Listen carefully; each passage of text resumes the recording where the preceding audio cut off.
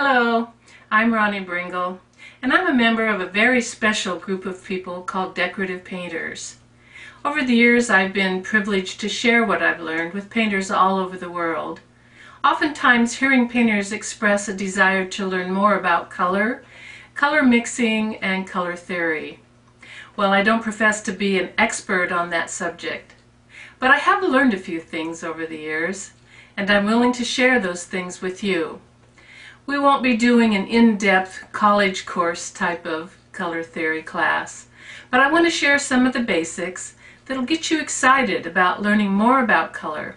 There are many places where you can go to learn more and have more extensive classes about color theory, but I want to give you just enough to get you started and put some excitement back in your painting. So let's go ahead and get started. I thought it would be fun to learn about color by painting a spray of fruit on a wooden painter's palette. I thought that was appropriate. So I picked up this painter's palette from Jerry's Art-A-Rama. It's just a thin wooden palette, and I will give the information for that at the end of the video. First of all, when you're going to start a project, you have to kind of decide what colors you're going to use for that project. Well, we don't have to decide that because we know that we're going to do all the colors in the color wheel. And I'm going to be using the Golden Open, and I'm going to give the colors for the Golden Open and the colors for Josonia Artist Colors. And you could use whatever acrylics you wanted or whatever oils you wanted to use, but I'll give you the colors for those two, and I'll list that also at the end of the video. Now, for this first lesson, I want to talk a little bit about the very first property of color, which is hue, H-U-E. Hue is the name of the color. For instance, the hue of this tube of paint would be red. So it's very simple. It's just simply the color's name. Well, why should we care about hue? There are many reasons, actually. It is the most important tool that we use. As artists, we use color. That is our #1 tool that we use. It shows what the artist's preference is. So if you want your viewer to learn a little bit about something, learn something a little bit about you as an artist, you might use your favorite colors. Generally, hue can also show emotion and mood, and so if you want to set a certain mood in a painting, you'll use a certain color, and we'll talk about that as time goes on.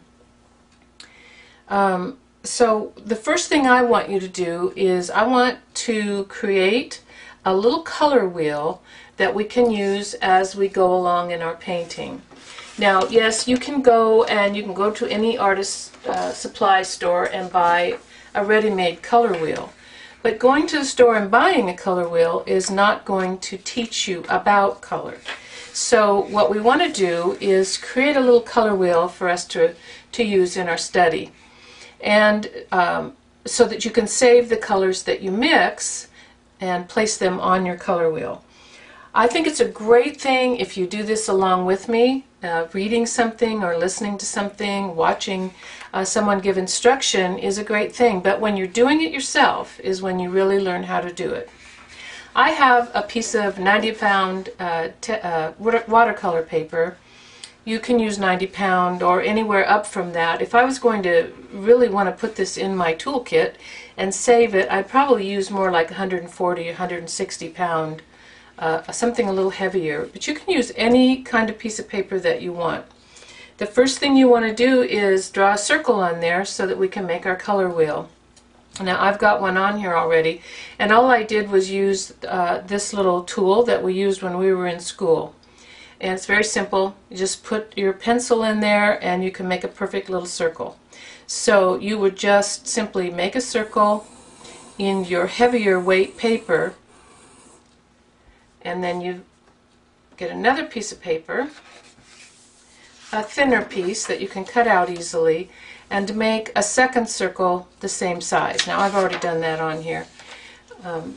So you make a second circle, and now you cut this out. So you're going to take your scissors, cut this circle out as evenly as you can.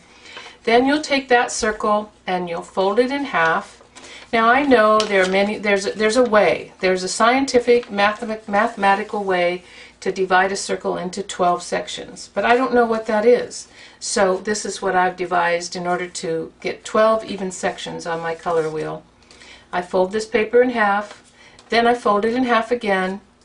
I fold it about 1/3 of the way over and about 1/3 of the way over. Now it's not rocket science. We're not here to send anything up into space. We're just here to create some little sections on a circle. So if it's not exactly even, you're still okay. Alright, so then you would lay this circle on your other circle, and then just take a pencil and mark each one of those little fold lines. If you can't see them, what I've done on mine is I went in and I put a pencil mark on each line so that I could make sure I saw it. So just go ahead and on the outside of your circle make your little marks that show where those fold lines are. Then simply take a ruler and draw a line from mark to mark. So you're going to go across your color wheel and just simply make a line and continue doing that until you have 12 nice little sections. There are 12 colors on the color wheel, and so that's what we want to create here, is a color wheel that looks something like this. Now if you want to keep working on your paper as a whole piece of paper as you put your color mixes on there, that's fine. You can cut it out, or you can keep working on it like this, and maybe it might be helpful even to take some notes along in here that you'll have later on that you can refer to.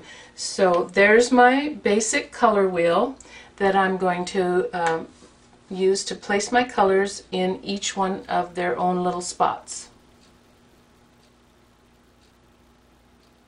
There are different ways to arrange the color wheel, and different artists have different preferences. I like to put my yellow at the top at 12 o'clock. So to make it easier for me to refer to these little spaces, I'm going to go ahead and imagine this as a clock, and to help you identify which section I'm working in, I'm going to go ahead and number these as 1 o'clock, 2 o'clock, 3 o'clock, and so forth, so that we know exactly where we're putting each color. So now I've got my clock with my various different numbers 1 through 12. We've always drawn pictures and used art as a way of expressing either events in our lives or feelings in our lives. The colors that we found in nature that we could use without mixing are called primary colors. Those primary colors, there are 3 of them: yellow, red, and blue. These colors can't be mixed the way the other colors are mixed. They are actually found in nature, and they are the basis for all the other colors that we mix. So let's start by putting the primary colors on our color wheel. I'm going to start with yellow, and I'm going to put my yellow on the number 12 space. So just use a brush that's appropriate. You'll find that I'm not going to be terribly careful, simply because I want to do this pretty quickly. So it might be a little bit sloppy. You can be as neat as you want to be. So now we've got yellow in our number 12 section. That's one of our primary colors. Now let's go to our red. Red up here. The yellow in the Golden Open is cadmium yellow medium, and in the Jawsonia colors it's yellow light. Now, as I said, I will list these at the end of the video so that you'll be able to write them down. The Golden Open red is cadmium red medium, and the Jawsonia is naphthol crimson. So we're going to put our red in our number 4 section.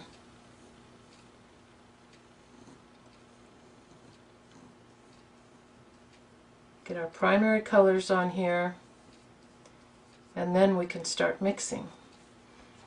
So red goes in number 4, cadmium red medium. The Golden Open blue color that I use is ultramarine blue, and the Josonia is cobalt blue. You would find different colors for different paint companies depending on how they mix their formulas. These are the colors that I like. And you know, now that we have all these paint companies and these chemists that are figuring out how to mix various different colors, we don't always have to mix the colors that we need because they come in a bottle or a tube. But I think it's really important to know what those colors are made from and how they're mixed. So here we have our primary colors, yellow, red, and blue. So what we want to do now is we want to mix our secondary colors. Now, an easy way to remember that is that they're the second colors, and we mix secondary colors by mixing 2 primary colors. Let's get our yellow up here at the top. Now, you probably all know what you get when you mix red and yellow together, and that's going to be orange. Now, I'm not going to give you an exact measurement of each color, but the one basic rule that we almost always follow is that we mix dark into light. So I'm going to take my lighter color of yellow, scoot it over here. Now I want to make sure I've got plenty of color to work with as I'm going to paint my project. So I want to scoot plenty of color over there.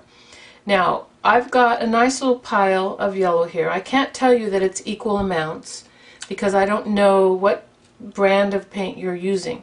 So I'm just going to mix a little bit of red with my yellow. And what I'm looking for is, if you can imagine, about the color of an orange that you would eat. An orange is a pretty good example of the color orange. And what I'm doing is just mixing a little bit of red at a time until I think I've got an orange that's good enough to eat.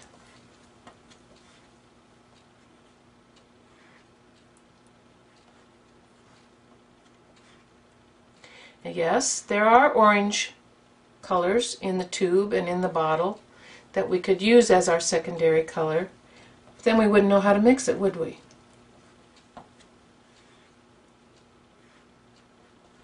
Okay, I'm liking this color of orange, so I'm going to paint orange on my color wheel.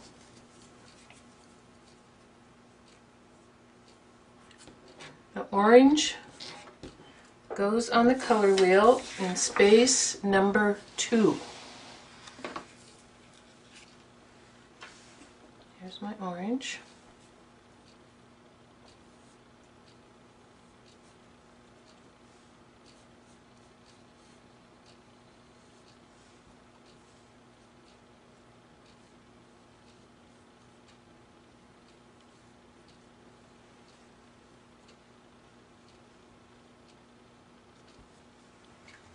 Okay, that's our first primary color. The next primary color is violet. Some people call it purple. For violet, we're going to mix red and blue. Now, a lot of this information you already have. In fact, you probably know more about color theory than what you think you know. But hopefully I'll be able to just share 1 or 2 little things that you hadn't thought of before. So I'm going to scoot my red over, scoot my blue over. I want to mix about that much, well, maybe a little bit more, okay. And then just little by little put my red in until I get what you would call a violet. So you're going to think about just a beautiful purple color, and the paint that you're using is going to either your blue is going to be stronger and you have to use more blue, or your red is going to be stronger and you'll have to use more red. Looks like I scooped up a little more red than I wanted to, so I need to add a little more blue. I've got to have more blue out anyway to make my next primary, or my next secondary color. So I'll just put out a little more blue, and then instead of mixing all of this, now if you make a mistake and you have way too much of one color, scoop some of it aside and just change part of it. Don't try to change all of it, because then you'll have a whole cup full of paint. Now your purple color isn't going to show up very pretty. Your violet isn't going to look very pretty when you've just got your two dark values mixed together. So you kind of have to spread it around on your palette, or you can pick up a little touch of white and mix in with that to see just what color you've got going. This is the purple. The violet color is the harder one to see. So maybe if you spread it onto white, you'd be able to see whether it was a nice violet color. And I think I'm going to add just a tiny bit more blue to my violet and get it just a tiny bit more blue. Okay, now I'm going to paint my violet at number 6 on my color wheel. I'm going to get this out here where you can see it.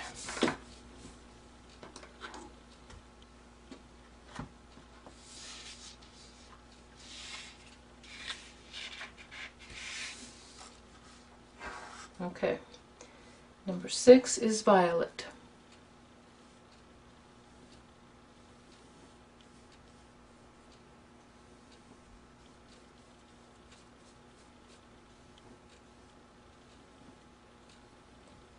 Now our third secondary color is green.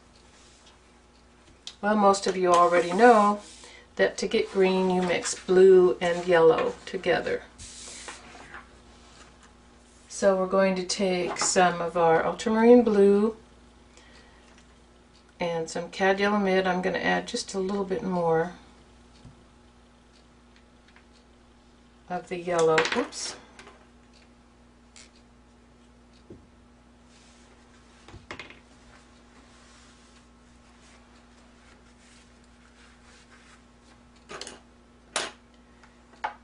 Clean my palette knife because I don't want any purple in there. Now I'm going to scoot a little bit of this yellow over, and a little at a time add my blue. Now again, depending on the paint manufacturer and what kind of blue you're using, that will determine how much blue to add to your yellow. What we want here is a fairly grassy color of green. Not too blue and not too yellow. So just mixing my blue in a little at a time.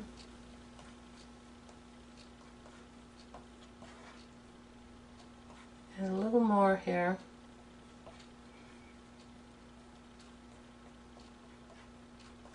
There's like I said, there are tube colors that you can use to represent all the colors in the color wheel. But what we're learning here is how to mix them ourselves and how we can use a fairly limited palette and create anything we want. Okay, so this is about the color of dark grass. It's not spring grass, it's more like a summer color. And the green color goes on the color wheel on space number 10.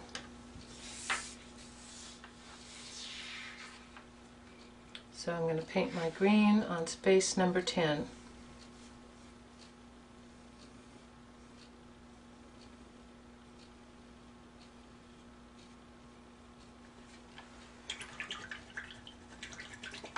Now I'm going to take just a minute to clean up my palette and dry my colors so that I can begin putting my next mixes on my color wheel. Okay, I've got my palette cleaned up a little bit and I've added some more color to work with. And you can almost see the color wheel happening right here on my palette, with the exception of this little blob here that I mixed earlier and set aside to use in this next step, because I didn't want to waste it. The next colors that we're going to mix up are called tertiary colors. I don't know, tertiary to me is you know, it's easy to remember it because it kind of it just kind of sounds like three, tertiary. So the tertiary colors are mixed with a primary color and a secondary color. So primary color, secondary color, primary color, secondary color, primary color, secondary color, and around the wheel we go. So we're going to mix our yellow orange. So we'll take some yellow and we'll take some orange.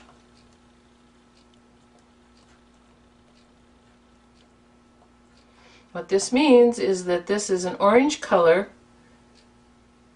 that just goes a little bit into the yellow shade, so we call it yellow-orange. Okay, then let's paint yellow-orange in our number 1 section over here.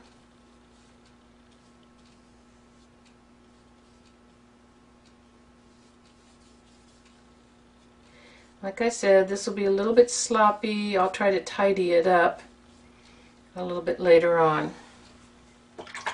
Okay, our next tertiary color, we'll mix a primary and a secondary.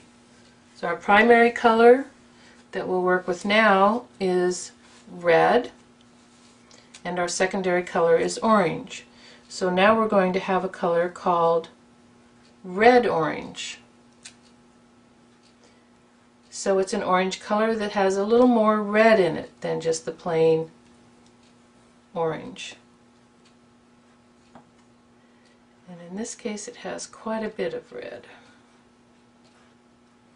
Okay, so our red-orange now, we want to paint on our color wheel at 3 o'clock. Our number 3 space.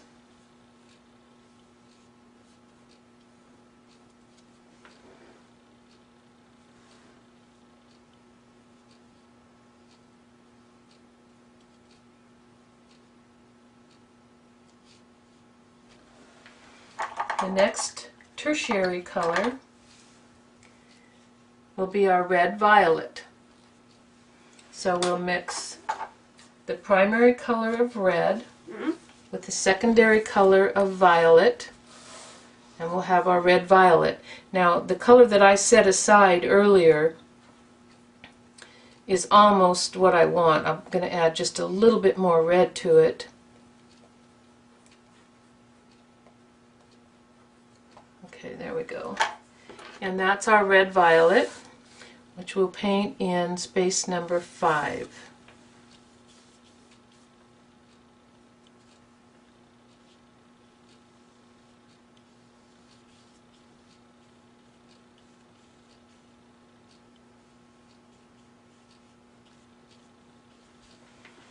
The next tertiary color we want is a combination of our primary color of blue with our secondary color of violet. So then we get a blue-violet. A little bit of blue, a little bit of violet. Mix those two together. We'll paint that into our space number 7.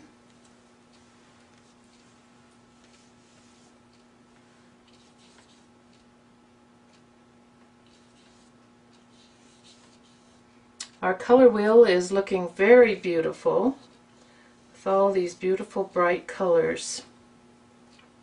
And we're going to do magic with these colors.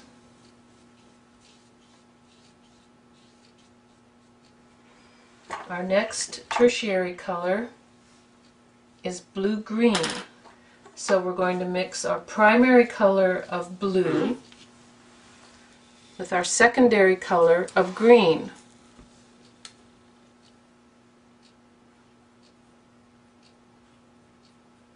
This will give us blue-green.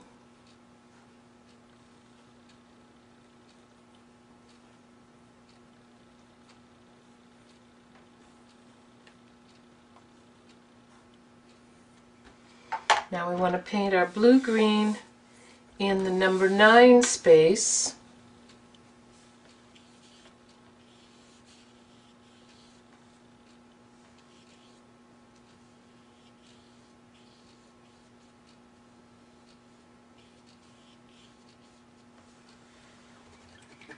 And lastly, we'll mix our tertiary color of yellow-green.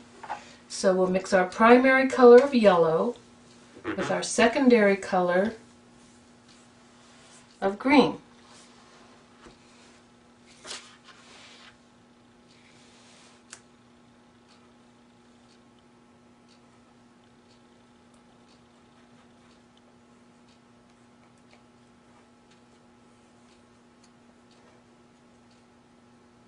When mixing these colors, you don't want to really smash them and mix them all up.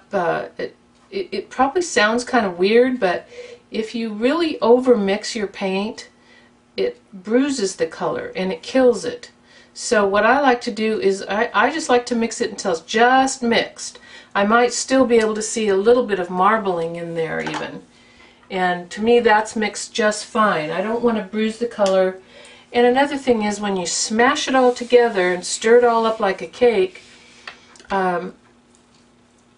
it just kind of, it doesn't have any vibrancy. It just kind of kills the color. So let's just not over mix our colors.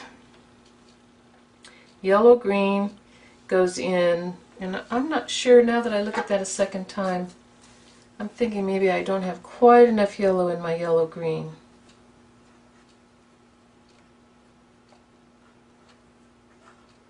Again, the answer is yes. You can buy tubes of paint that are these colors.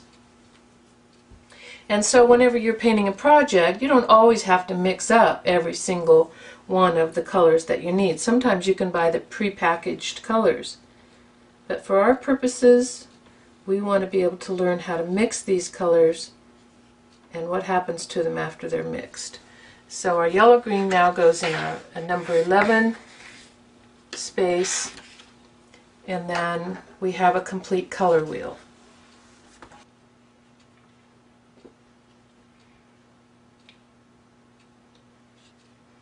Now that I've got all my colors onto my color wheel and I've got all my mixes here on my palette, I'm going to go ahead and place my colors into my wet palette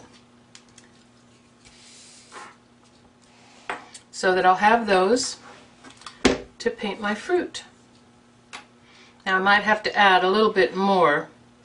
I'm going to save my first groove in my wet palette for my white, and I'll start my next one with my yellow and my orange. I'm just going to go ahead and squeeze a little more yellow right in there right now. And what I like to do is put this in my wet palette in color families. So I'm going to do my yellow color family, so that's yellow and yellow-orange. And I'm going to go ahead and put my red-orange in that same line. Anything that has yellow in it. Then I'm going to do, oh, sorry, that was orange. Now I'm going to do my red-orange. So I've got my yellow-orange, my orange, and my red-orange. So I've got my primary color, my secondary color, and my two tertiary colors. The next primary color I want to make sure you can see all of this, is my red.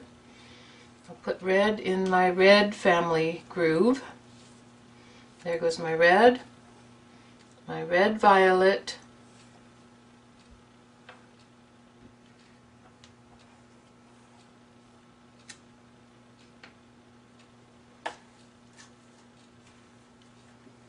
my blue violet, whoops, nope, gotta get my violet,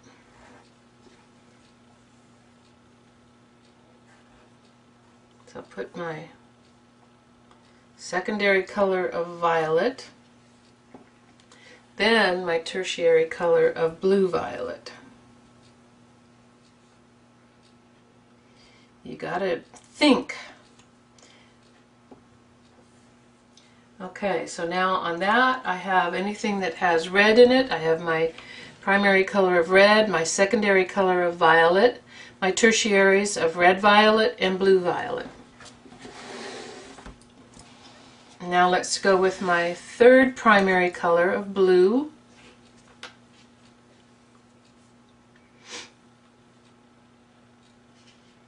Get my blue in my wet palette, so I'll have that to work with.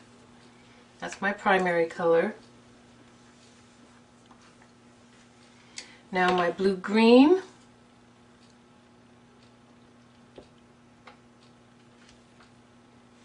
That's tertiary color. My green. Now green is a mix of blue and yellow, two primaries, so that's a secondary color.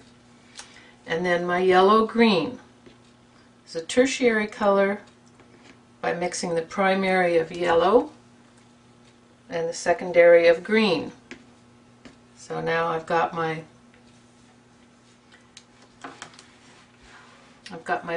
primary blue, my secondary green, and my tertiaries of blue-green and yellow-green. I'll put my white in this first groove. I'll put my browns, my burnt umber, and my black in the second groove.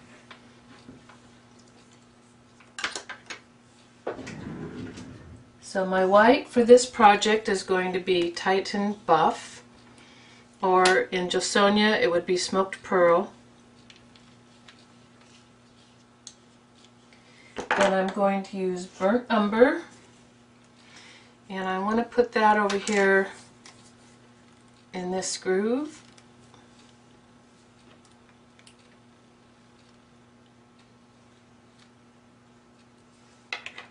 And then for my black, Burnt Umber is both Jawsonia and Golden, and for black is Carbon Black, both in the Jawsonia and in the Golden. So now I've got my color wheel plus white plus a couple of an earth color of brown and then the black. So I've got all of those colors to work with on my fruit, and we'll start that next week. I'll see you then.